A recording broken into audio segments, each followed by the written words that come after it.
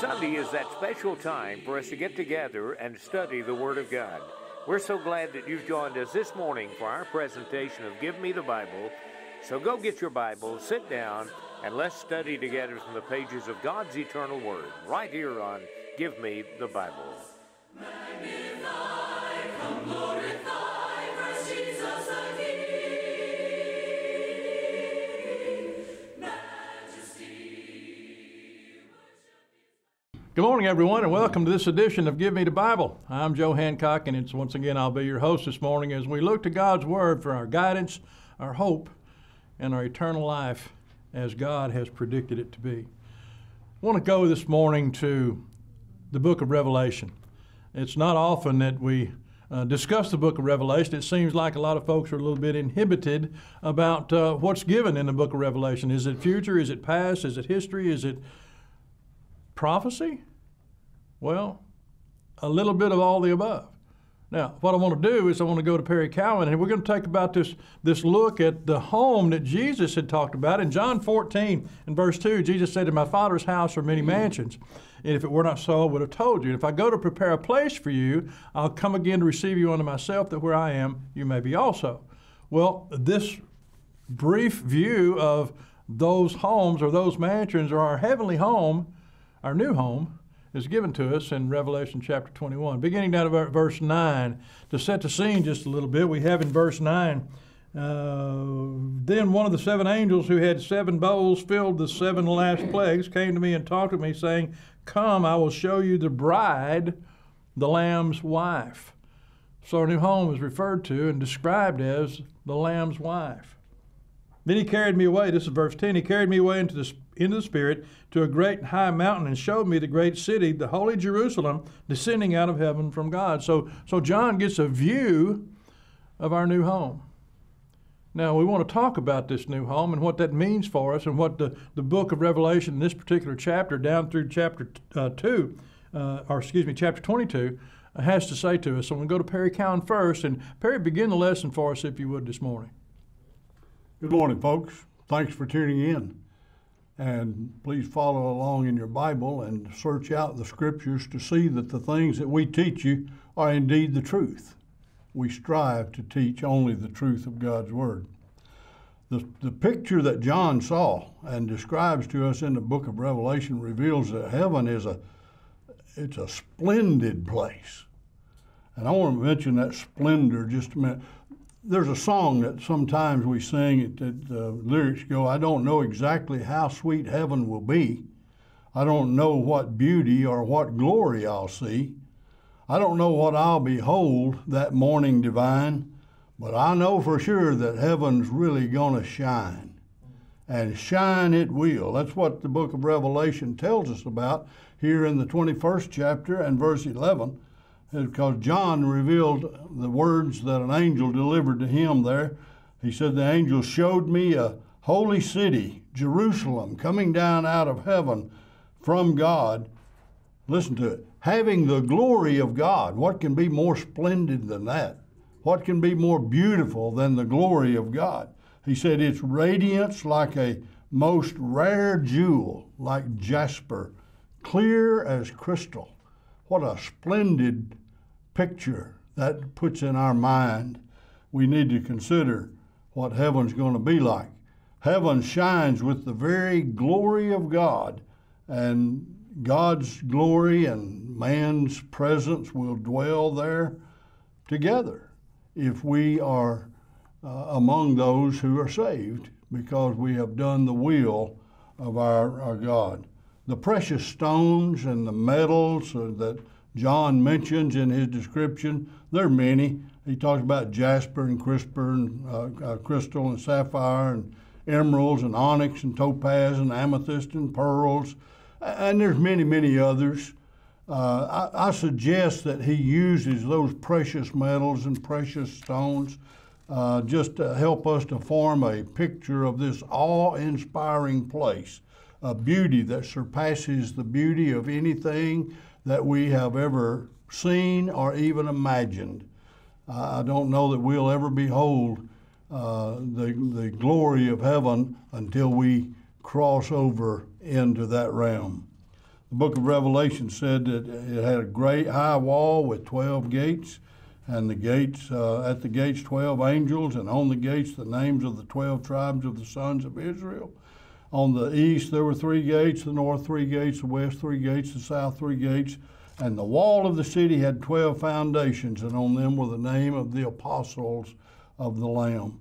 Walls are constructed to keep things in or to keep things out, or maybe to direct people to the area where they are to enter in. We need to enter in by the way of the gate, and that gate, according to John chapter 14 and verse 6, is Jesus Christ. Joe? You know, while you were talking, I was thinking about a song we sing in the congregation in Hallsville, How Beautiful Heaven Must Be. And this description that Perry's read for us from Revelation 21 is a verification of that fact, how beautiful it really must be. And one of these days, if we do as we should, if we're the Christians we ought to be, if we're found pleasing to God, if we pass through the judgment, we'll get to know just exactly how beautiful it really, really is. I want to go to Jerry Munholler now. And Jerry, talk to us about the size of the city that John saw. Well, thank you, Joe. I think it's important whenever John is trying to put into physical terms that which is not physical when he was talking about heaven and talking about the beauty of heaven. One of the things he'd use to describe the beauty of heaven is the sheer size of this city that we're talking about. Let's look in Revelation 21, verses 15 through 17. And he talked with me, and had a golden reed to measure the city, and the gates thereof, and the wall thereof. And the city lieth foursquare, and the length is as large as the breadth. And he measured the city with the reed, 12,000 furlongs. And length and breadth and the height are all equal. And he measured the wall thereof 140 cubits. 144 cubits, according to the measure of a man, that is, of the angel. And so he's just talking about the sheer size of it as he's trying to tell us what heaven is like in physical terms. You know, a few years ago, my wife and I went to visit on vacation and went to visit the Grand Canyon. And as we were telling people we're going to visit the Grand Canyon, they would say, oh, we've been there, and you've got to see this, and you've got to see that. And they were trying to describe the Grand Canyon to us. And they would describe its beauty, and they would describe the size of the Grand Canyon. But you cannot describe it, and you cannot really relate to it until you see it. And once you're there, you just are still in awe, even though you've been told about it and you've seen pictures about it and such. And people have tried to, in their own words, describe it. Until you've been there, you really can't appreciate the Grand Canyon and its size. I think the same way with heaven. We can't really appreciate it until we're there. Now, John uses physical terms in describing it, and certainly physically it would be about 1,500 miles square, maybe a cube or a pyramid or a sphere. Its diameter would be larger than the moon. If it was set along the east coast, it would stretch from the Atlantic to the Mississippi and from the Canadian border to the Gulf of Mexico. The wall would stand about 216 feet high. And so, in physical terms, it's awesome. And I think that's what John is describing. Just an awesome place to be. We're going to talk about its beauty later on as some panelists come up. I just wanted to just talk about the size. It's overwhelming in size. In physical terms, we know it's not a physical place. It's a spiritual place. But John is just trying to tell us, trying to whet our appetite just a little bit. Oh, I want to go to heaven. I want to go to heaven, and I want to take as many people as possible. When Paul wrote these words, eye has not seen nor ear heard, neither has entered into the heart of man the things which God has prepared for them that love him. Don't you want to go to heaven? Come and go with us. Now back to you, Joe. Jerry, thank you very much for your part of the program this morning, and I'm with you. I want to go. I want to take as many with me as I can. In fact, I don't know, Jerry, if we can get to heaven if we don't take quite a few folks with us. That's our duty. And that's our calling and our task. I want to go to Buddy Ray now. Buddy, what about the substance of this city that John has seen? I want to add to what's been said earlier by Jerry, especially as he mentioned there at the end. As I think about heaven, I'm comforted by those words that say, here on this earth I've not seen anything like heaven. I've not heard about anything like heaven, and certainly I can't imagine the beauty that God has prepared for me and laid up for me. And in verses 18 through 21 in Revelation chapter 21, we see a description he once again gives that we might understand, to put it in to the colors or things that we might can relate to and see when he describes the beauty of this city and the wall around it. It says that the wall is clear jasper. The city itself is pure gold, and pure gold that is transparent. And in verses 19 and 20, he talks about the foundations, which are the 12 stones that are set in the wall. And if you look at some of them, as he talks about the jasper being clear and the sapphire being clear blue, he goes on to mention several others, such as emerald, which is deep green, sardonyx, white with layers of red. I want you to do something this morning, and I want you to close your eyes and just imagine the blending of all these beautiful things and the way things he describes to us that we can understand. And as Jerry said, he describes this place called heaven. He goes on to talk about sardius, which is fiery red, the beryl, which is sea green, and topaz, the greenish yellow, the amethyst, which is purple. And he looks at all of these things and he blends them together. And these precious stones whereupon the apostles' names are written are the foundation to the wall. How beautiful heaven must be, as has been mentioned. We so often sing about heaven, and we think about the grace of God, that he saves us through that grace and allows us to yearn for that home in heaven. But if you have your Bible open, I want you to move back up just a little bit higher into Revelation chapter 21, and some of my favorite scripture comes from there, and also the description of heaven, when it says that there's going to be no more death, no more sorrow, no more pain, no more crying. You look at all of these things that we suffer here on earth and that we go through here on earth, they're going to be removed from us at heaven. And it says it's because the former things have passed away. I want you to think about the beautiful colors and descriptiveness of this city and of this wall, but I want you to also think about all the trials and the tribulations of this world being gone that make it so beautiful.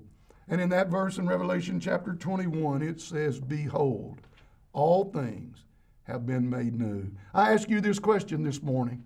Have you been baptized into Christ, into his death, and risen just as Christ did from his death?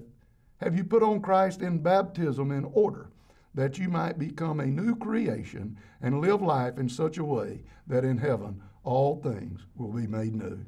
Back to you, Joe. Buddy, thank you, sir. Thank you for being here on the program this morning. We appreciate your input. Folks, there's to me a brilliance that's being described here. Brilliance of this new heavens, the new city, the bride, the wife of the Lamb. And I want to get Dan Manuel to be our next panelist and to talk to us about this brilliance that we're seeing here. Dan? Joe, I'll be happy to do that. You know, heaven is going to be such a wonderful place, as has already been described. It's enough to make me want to be there, and to be in the presence of God. And, you know, the Bible says that when Christ comes again, he's coming in the brightness of his coming. Christ himself will be in heaven. The Bible says that we won't need the sun nor the moon, for the sun, that is the S-O-N, shall be the light thereof. We know that Christ is referred to as the bright and the morning star. It's the first star that we see at night and the last star in the morning. How thankful today that we're going to go to a place where there is no outer darkness. You know, in contrast to heaven, hell is described simply as the place of outer darkness where there will be weeping and gnashing of teeth. But to the contrary, heaven is going to be that brilliant place where we long for. You know, light is a wonderful thing. Light does a lot of things, doesn't it? Light here this morning brightens up a lot of things around here. We wouldn't be able to come to you this morning had it not been for the light in this room. But aren't we thankful today that in heaven we won't need the sun or the moon anymore, and we will look upon the brightness of our Father in heaven. You know, no one has seen God at any time. Even Moses himself, when he climbed up the mountain, received the law of God. He had to turn away his face from the brightness of the one who we call the creator of the universe, even the Almighty God.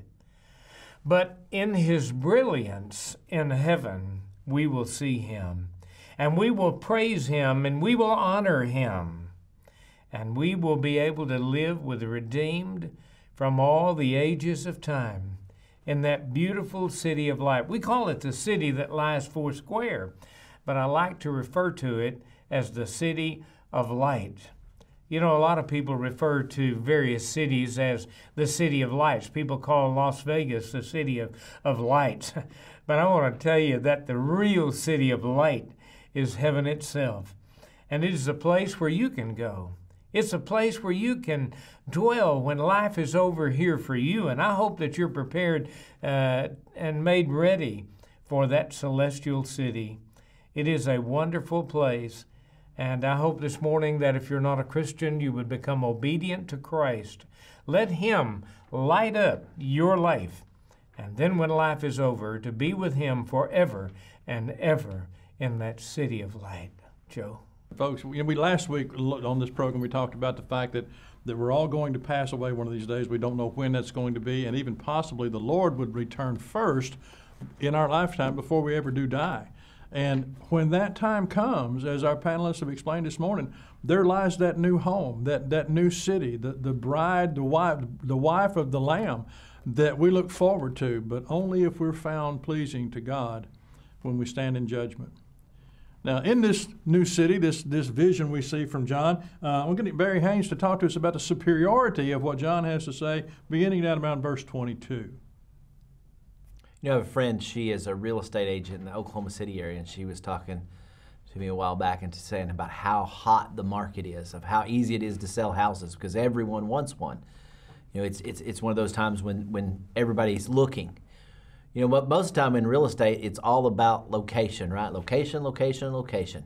Because you want to be good in good school district. You want to be near the amenities that you want. You want to be able to go to restaurants, things like that. That's what you're looking for. You know, when heaven is described, it tells us about something that is not in there that would normally one would expect. It says, I saw no temple in it, for the Lord God Almighty and its Lamb are the temple. It's interesting there was no temple. But why is it saying that? It's saying that because you went to the temple to be in a place where you could approach God. But that's what's different in heaven. God is there, and he's everywhere. You know, I recently read about a man who put a home movie theater in his house. He had the seats and the projector, and he loved it because he said, you know, I don't have to go to the movies because the movies is in my home. Well, in essence, we will not have to go to worship God because God will be there among us. See, heaven is perfectly made for God. It says there that the city has no need of sun of lamp to shine, as Dan talked about. Why? Because the light doesn't come from without, it comes from within, because God is there, and all that is good and light is there that illuminates that city. And the nature of the city is its approachableness. You see, the city, as it says, the nations will walk by his light, and the kings of the earth will bring their glory into it. In the daytime, for there will be no night there, the gates will never be closed, and they will bring glory and honor into the nations among them. It's interesting here because it talks about how the kings bring their glory and all the things of the nations. You know, sometimes you'll hear people mark that, well, if this isn't in heaven, well, I don't want to go there. You know, of course, that's probably a very glib way to think about it because whatever's going to be in heaven is going to be far greater. But this passage does tell us that everything that's good here will be there. In the sense that everything that God has created, the beauty and the wonders of it, it will be in heaven. And heaven will be a place that there will be no need for security. You know, a gate of a city was a twofold trap. One, it brought things into the city. It was the means of to travel, but it also was the weakest point of the city. And in times of danger, you need to close those gates to keep things out of it. But notice here, the gates never close. That means the city is always open. There is no security concerns. There's no worry. People will come to worship God, and they'll bring their honor and glory and their offerings to him. Those gates will never be closed. You know, we've experienced that, a time where we couldn't go to worship together because the doors were closed, but that will never be the case in heaven. We will always be there with God, always ready to worship Him and always ready to experience the glory and the beauty that's in His presence. Barry, thank you so much, brother. Thank you for being on the program this morning. And I've got just a little bit of time left here. I want to go to one more of our panelists. I want to go to Chris Grota. And Chris, in all this, what we've heard this morning from the other panelists is there's an appeal here. And it should be an appeal to everyone who reads this passage from Revelation 21 and 22 both. But talk to us about this appeal and what that really, really means. Very well, Joe, and thank you all for watching this morning. Here's the appeal. In heaven, in Revelation 21:27, nobody who's unclean, nobody who does anything detestable or false will be there, only those whose names are written in the Lamb's book of life. Now, that's the first thing that we look at. You skip over to the next chapter in chapter 22 and look at verse number 4, and you'll see the wonder of heaven there. The Bible says they will see His face. Nobody's ever seen the face of God. Moses, who got to see the backside of God, the hinder parts, Exodus 33:23, is going to see the face of God. And if you think about how privileged he was and how much he probably was thinking, man, I just can't wait to see what his face looks like. We all are going to get to see what his face looks like. Oh, that's whetting the appetite of the Christian right there, friends. Look at verse number 5. The light of heaven is God Himself. Notice it says here, and there will be no more night. They will not have need of a lamp. The light of lamp is not needed there, or the sun, for the Lord Himself will be their light. This echoes the same sentiment as in Revelation 21:23, where the city has no need of the sun or the moon, for the glory of God illuminated it. The Lamb is its light. And so we're going to live in the light of the living Lamb of God, which took away the sin of this world. That is tantalizing. It is whetting our appetite. We're going to see this. We're going to behold this. And then, of course, he says in the last part of verse number 25 that there we will reign forever. See, the bride and the Lamb await the consummation. And that's going to heaven, friends. That's what that's all about. And the bride will reign with her husband, the Lord Jesus Christ. Heaven's sounding sweeter all the time. In his song, Rufus Cornelius wrote, "Oh, I want to see Him, look upon His face." He said, when in service for my Lord, dark may be the night, but I'll cling more close to Him, He will give me light. Satan's snares may vex my soul, turn my thoughts aside, but the Lord goes ahead, leads where'er betide. Oh, I want to see Him, look upon His face, there to sing forever of His saving grace. On the streets of glory, let me lift my voice. Cares all past, home at last, ever to rejoice. Dear friends, are you prepared for heaven? Back to you, Joe. Great question, Chris, and it's an honest question. It's one we all have to take stock of, and Paul writes in multiple places in Scripture in the New Testament, examine yourselves. There's going to be an examination one day that we're all going to have to forgo, and that examination is when we stand before the judgment seat of Christ, and we stand accountable for the things we've done, the things we've not done, the things we forgot to do or didn't want to do. The actions of our lives, each and every one of us, will be accountable for those.